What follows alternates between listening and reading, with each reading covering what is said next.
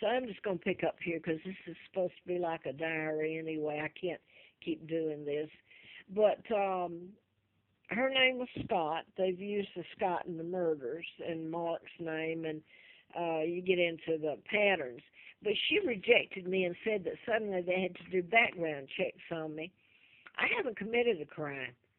I've only told the truth about it. Is so appalling. It's been like if you could take a person down a journey and commit every vile act in the book and praise God and praise America while you're doing it.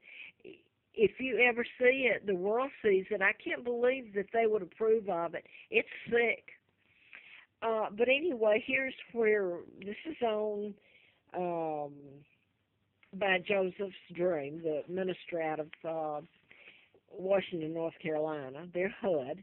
She's rejected me. Your record of previous tenancy did not meet our screening. And then she, it, I hope one day I get to tell it before the world, except what do you do with it? They're doing things that the FBI tell them to do in law enforcement. And she did it. She mailed me some letters later on that was, well, I think this might be one of them that I've got here. Anyway, her last name's Scott, but you get into patterns. And she mailed it on my son Scott's birthday. It was postmarked. It was a rejection, by the way. And this was deliberate. This wasn't just an accident. So, anyway, I finally gave up on that, like I'm this criminal. They're treating me like I'm the criminal. So I had to go back to have a place, or I did, to Edinburgh and Richfield. Richfield did the same thing to me. They've lied. Nothing, you can't, if someone did get these people up before a court of law, you can't get that many people to lie, and the fact that the things happen would end up proving itself. It's a matter of the law working and it getting before a court, because it affected me. It's horrible. And it's like the FBI said to me years ago in '82, and he pretended to be yawning like he was bored. He said to me, he says, you know what people do with this? And this is way back then. He says, you bore them. They won't care until they find out how it affects them. And by that he meant a lot of it in different ways, but the fact that a lot of Americans have been programmed mind control. They're well, the Fort Hood shooter that I showed you, who went to school at Blacksburg and was born here in Roanoke, psychiatrist, he was programmed. You've got Timothy McVeigh was programmed. You've got, they go back. I was thinking one of the first that I knew that mind control was used on, or not one of the first, but back in that era, I didn't exactly know what was used on them. I knew they were done in patterns, but it was Sonny von Bulow. And that's all I'll say about that. There's a whole list of them.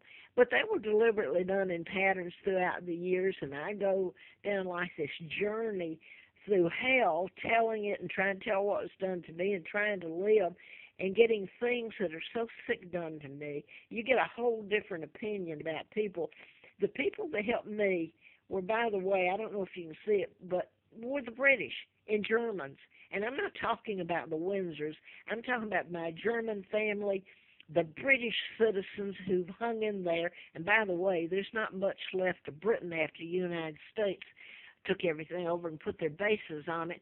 But where I'm at, you can't see it, but that's British. And you don't know how. Anyway, they were the ones on the trail, and they're the ones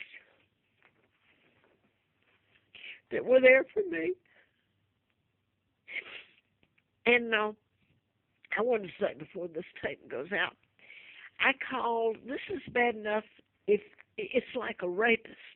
You having to go back and beg your rapist to go back to Edinburgh, to Jennifer, who's still been living a good life all these years. And by the way, the woman that got my apartment was still there. I went back the other day.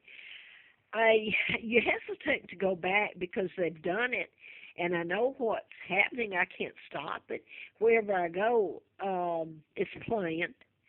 If I get something, and it's already, or they would move in anyway. It's that easy.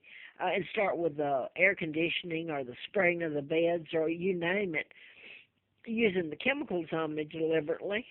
Um,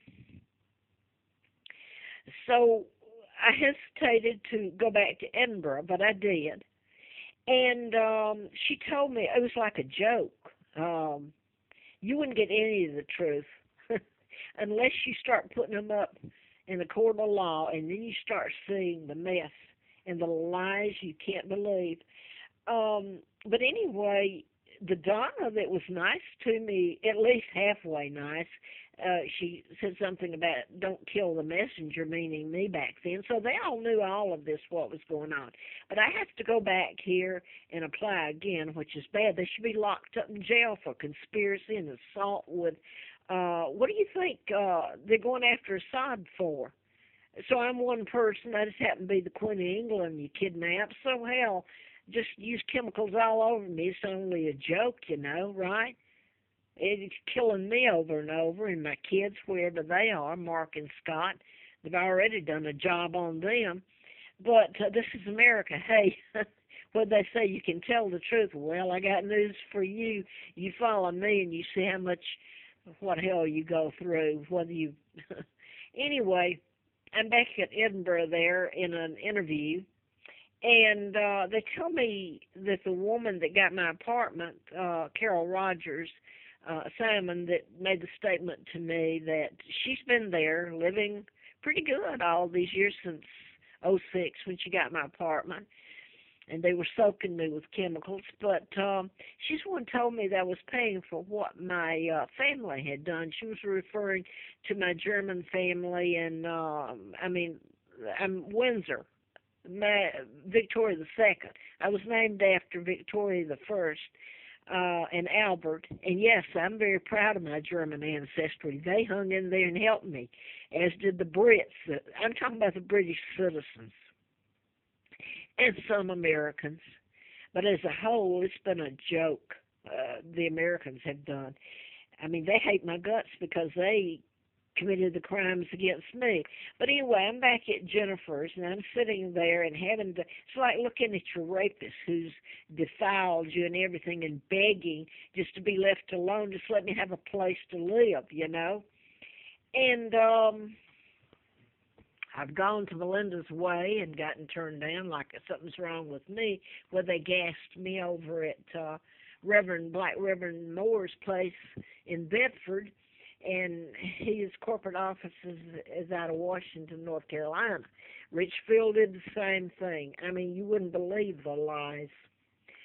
So now then, I'm going to go back and focus on Edinburgh because it goes back in time, a date in time when I first went there back in '06, and now I'm going back and trying to reapply to get in where they, in essence, tried to kill me.